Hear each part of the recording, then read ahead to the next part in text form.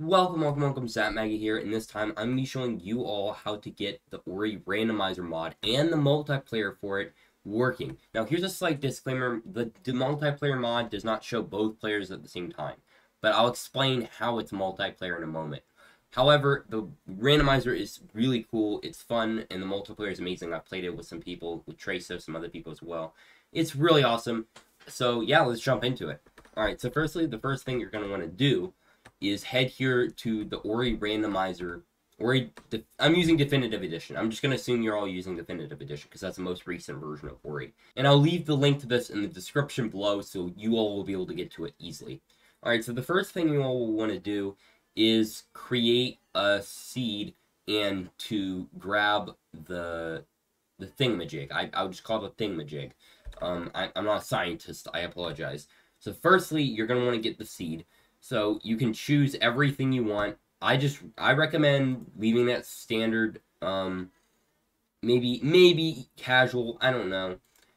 Don't turn on any of these things, and definitely don't do master mode. Don't do master mode. I'm warning you. And, yeah, just generate seed and download the seed. This is perfectly safe. I swear, I did not, make this website or anything. I've used it lots of times, and I'll demonstrate it to you then. And if you don't trust me, then there's lots of people who have used it, so yeah, don't worry. No need to worry, I know, the feeling of being sus, of things being sus. Okay, so, now, what you're going to want to do is go to Downloads and go to Rando DLL. And this is going to basically allow you, it's going to say, usually, now keep in mind, a lot of these files, this file in particular, but maybe the seed as well, just these two files, they might ask you to verify them first, allow it to go in, because it might think it's unsafe. Now, you're going to want to go into Steam. I was just playing some Rivals of Aether here with my brother. You're going to want to find Ori and the Blind Forest Definitive Edition, and what you're going to do is right-click this, where the game is on the sidebar here, and you're going to want to do Manage and Browse Local Files. This is going to allow you to, well, view your files and see what to do. Now, I've already put a few seeds in here, but how this is going to work is you're just going to get your most recent seed that you just got. So I'll go ahead and open up this. You're going to get your seed that you just got. It'll probably be in downloads on, around here. So see, Randomizer 4. So how this is going to work is which one is named right? So this is the current seed that we're using because it says randomizer .dat or DAT. So what you're going to do is you're going to drag your new seed in here, and this is not going to currently work because of the name. So what you're going to have to do is rename this. So this would be my master mode seed I've been playing on the channel. If you want to watch our streams or watch our videos, check us out. And this new seed, we're just going to rename to randomizer .dat. DAT. Now what you're going to want to do is you're going to want to go in. So now you have the seed working. But assuming this is your first time doing this, the seed isn't going to work by itself. So what you're going to want to do is you're going to want to go into Ori DE data. It's going to be right there, and then just manage. This isn't as complicating as you think. Don't worry, you'll get used to it once you do it more. It took me a bit first time, but it's not that bad. Then you're going to want to find, you'll see that you already have one of these, the assembly C#.dll. And what this means is this is the game's main. So when you first do it, you'll just have one of these C# things, assembly C#, and that is the game's code, or I don't fully understand, but it's the game. And what you're gonna do is you're going to drag your new one in. So before you do that, you want to rename your last one to whatever. So I'll just call this Rando, right? And then, except in this case, you would rename it to game because you have not yet done the game yet. So now, where is it? Oh, here, assembly C#. And remember, the name of the game here is the name of the file. The name of the game is the name of the file. It has to be the right name. So just make sure whichever one Space Clouds is going to work is whichever one is called assembly C#.dll is going to be recognized and used. So this is the rando, this is the base game, this is the bugged, and this is an example. So I'm just gonna, so now to switch between your game, so here's the game again, the base game, is you're gonna do assembly C#, and then you're just gonna put in like whatever you want to, example, and then rename this one back to this, and now you have your main game back in place.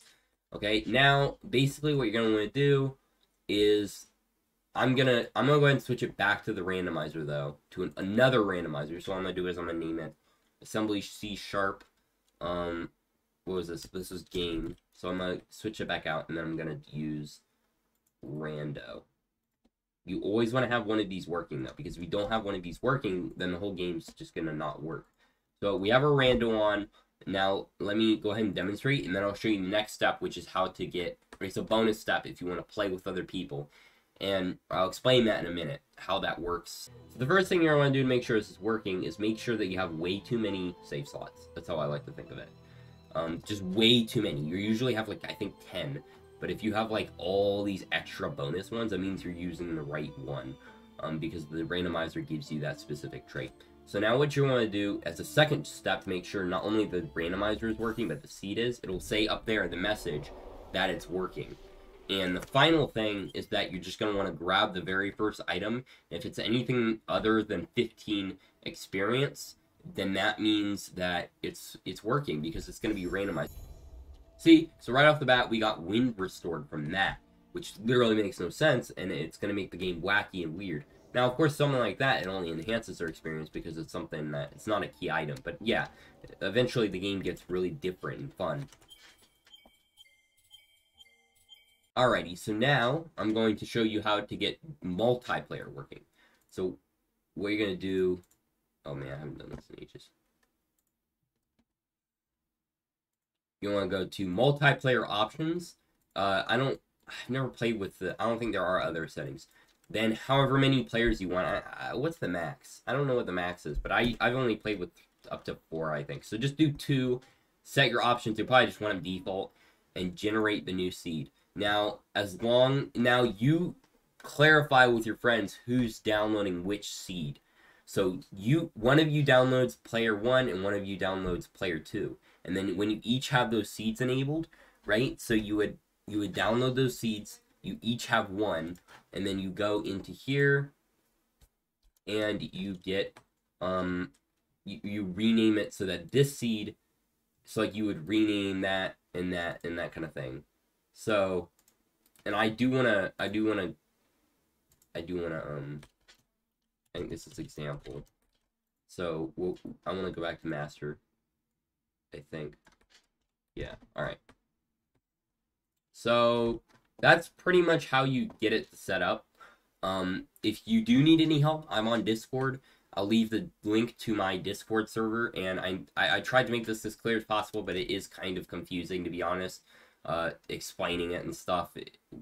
If you do need extra help, the best way to ask me is to let me know in the Discord. So I'll link my Discord channel in the comments below, and then you'll be able to contact me. Or if you're even in like Kavera Club or the Ori server, then you'll be able to contact me that way if you just search me up in there. So yeah, maybe check out the channel.